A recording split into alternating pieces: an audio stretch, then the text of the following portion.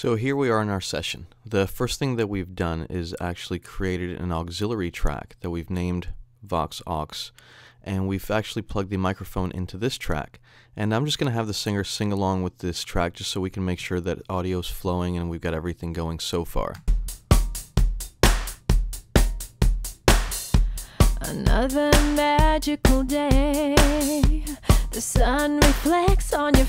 Okay, we've got a signal happening. So the main thing that we want to do at this point in time is to be able to record our vocal through some sort of EQ or dynamics processor such as a compressor, so that way we can kind of get the sound that we're looking for in the initial recording. Now in this case what we're going to do is we're going to use a plugin. Instead of using hardware, because not everybody has hardware such as EQs or compressors, we're going to utilize the plugins to let us do the processing that we want to do and then record it to an audio track. So the first thing that we're going to want to do from this point on is actually create a new audio track.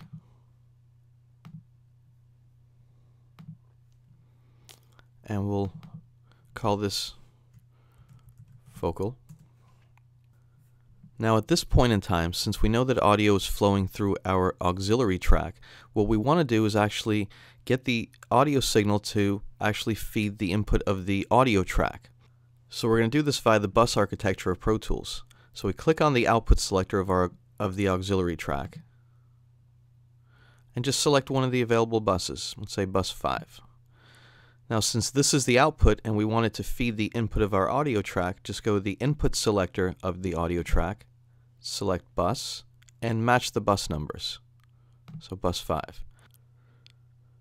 The way we have it set up now, the audio signal from the microphone is coming into the auxiliary track, going out of bus 5, feeding the input of the audio track that will then come out of the speakers, so that way we can record it onto the audio track. But the main thing that we're doing here is giving ourselves the ability to track through some sort of EQ or dynamics processor before we actually hit the audio track to record.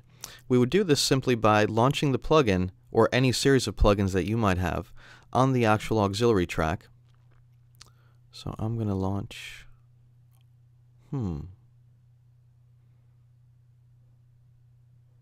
Let's go for Channel Strip.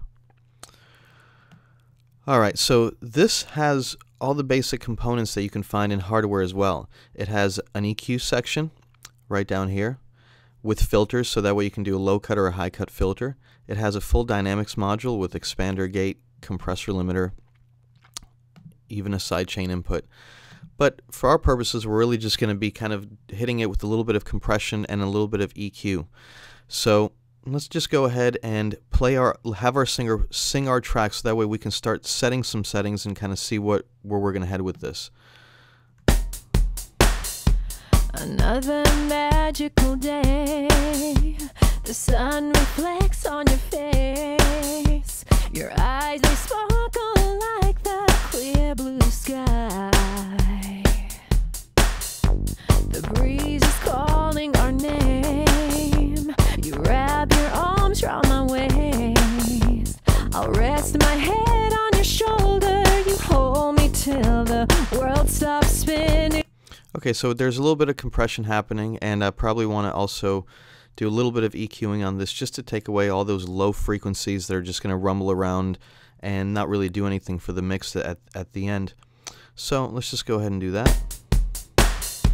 Another magical day, the sun reflects on your face, your eyes they sparkle like the clear blue sky, the breeze is calling our name, you wrap your arms round my waist, I'll rest my head on your shoulder, you hold me till the world stops spinning, whisper close. Okay, so we've made some changes. Hopefully, you would do the changes according to your taste for what you're doing. But now what's happening is the audio signal is actually first coming from the microphone, going through our channel strip, and the way that we have this laid out, and this is something that you can do with any plugins, is actually first going through the EQ and the filter section, then it's hitting the compressor before going out of the output of the auxiliary track through bus 5, feeding the input of the audio track, which then you're hearing play out. So now if we actually just record the track, we can go through and do a record pass to let our singers just have at it and be able to at least lay down one take of the entire song. Another magical day. The sun reflects on your face. Your eyes. Alright, so we've gone through with our singer and we've done a pass of the vocal track.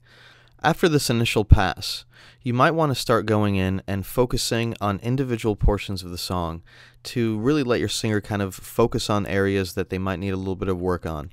Now, since we already have all of our routing done, we're feeding our auxiliary track, which is then processing with the EQ and the compression that we like for this vocal.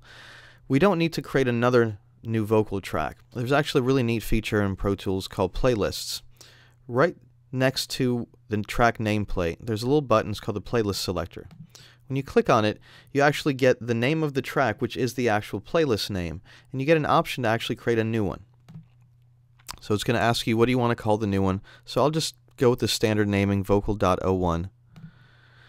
It looks like what happened on screen that our previous recording pass, our audio, is gone. But it's actually not, because if you notice now, we're actually not looking at the vocal playlist anymore. We're looking at vocal.01. And you have the ability to switch back to the previous playlists. The reason this is helpful is because now every single record pass that we do, we can actually do to its own individual playlist, and then we can utilize these playlists later to create a comp if we need to. So let's go ahead and just focus on the first verse. So we'll zoom in a little bit here. So the first verse starts right here at verse 1. But I'm going to give my singer a little bit of a lead in. So we'll just go ahead and select from before the first verse. So that way it just rolls and records the selected area. So we'll give our singer time to just focus on this part. Another magical day. The sun reflects on your face. Your eyes, they sparkle like the clear blue sky.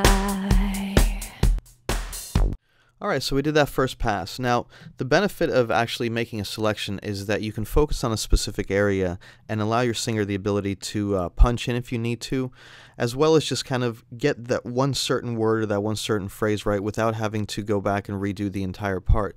So let's say, for example, in this case, our singer really wants to focus on this part of the vocal right here.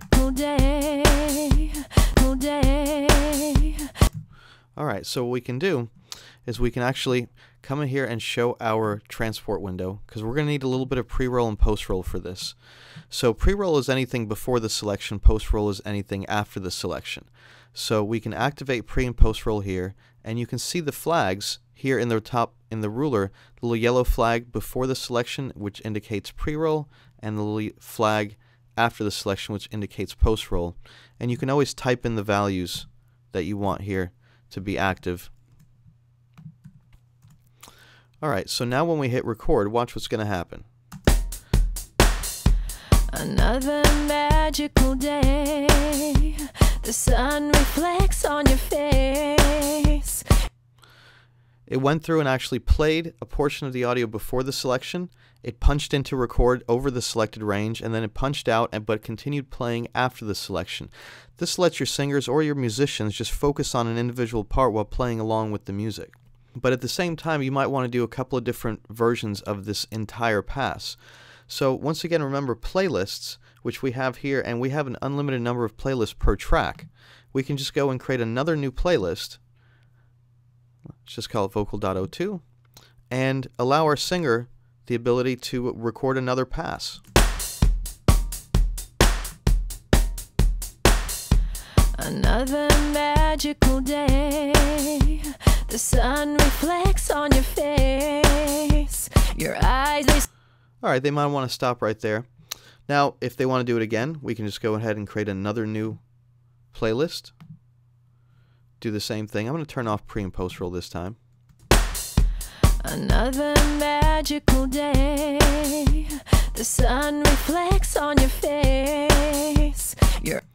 Now, every single time that you do a recording pass, since your signal flow isn't changing, remember, because everything stays static here about inputs and outputs, you can just create another new playlist for that track. Now the really interesting thing is when you get to the point of editing, this is where playlists really become handy. So let's go ahead and resize everything here just to give ourselves a little more space. Alright, so the playlists themselves, you can toggle between them here in your playlist selector. Just go ahead and create a new one and we'll call it Vocal Comp. Or you can actually see all the playlists simultaneously per track by clicking on this track view selector button here where it says waveform. Notice in this list, one of the views that you can show is the playlist view. And notice that attached to the track is every single individual playlist that we had created either for recording or for, for moving information around. And what it also has is every single playlist has its own individual solo button, so that way you can go through and audition the different takes and never have to actually solo the tracks along with other tracks or any of that nonsense. Another magical day, the sun reflects on your face, your eyes they sparkle like the sky, the breeze is cold. Alright, so you can go through and you can actually audition each individual playlist all within the context of playback. Now, at the same time, what might happen is, like in a lot of cases, you might realize that using bits and pieces of different takes to create a composite, or a comp as it's known, that might yield a better result than just the entire take as a whole. So what you can do is, just by utilizing the same tools we always use for editing, let's say that in our case, we really like the first couple lines from this third take down here. So we can select those lines that we like, and notice when we have a selection here in our playlist, this little up arrow becomes active. This is a copy and paste arrow, and what it does is it moves the selection up to the main track playlist.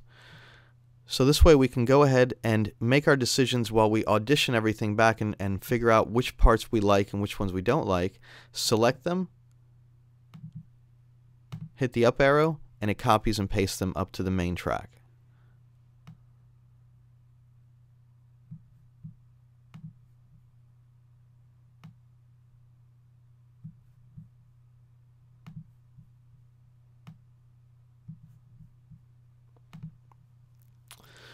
This is the way that so many projects are done, because sometimes it's not as easy to get the perfect take all in one shot, especially with the complexity of music and just with performance ability. So don't be afraid to use these really powerful features to help you not have to waste a bunch of time within your session, so that way you can really get to working on this stuff and really be able to edit quickly.